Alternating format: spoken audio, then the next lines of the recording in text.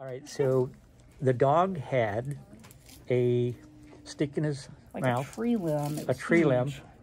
And then a branch of that limb caught her right eye. Yes. Okay.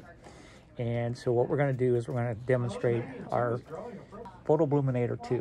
And which is a tool that we're using here. But as the iPhones have gotten better, the pictures are even getting better and better. So I'm really excited about it right now. It's called a Bluminator. Isn't that funny? So this is the one that doesn't attach to the camera. Okay, hold on.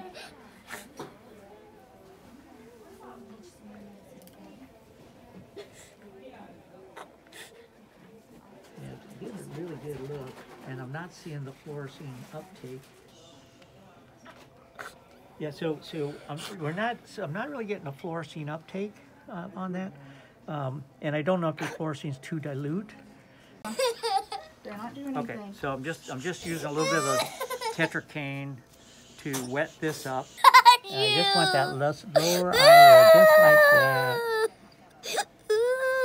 See that? You don't feel that, do you? There we go. Okay.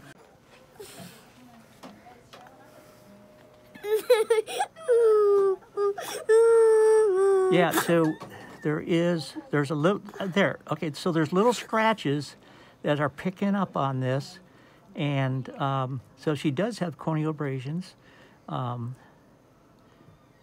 and it's very faint, but it's like there's 1, 2, 3, 4. There we go. Yeah, there's just, you can see three or four branch scratches right across there, and see if I can make this a little bit more. There we go. See that? Yeah, I can see that one.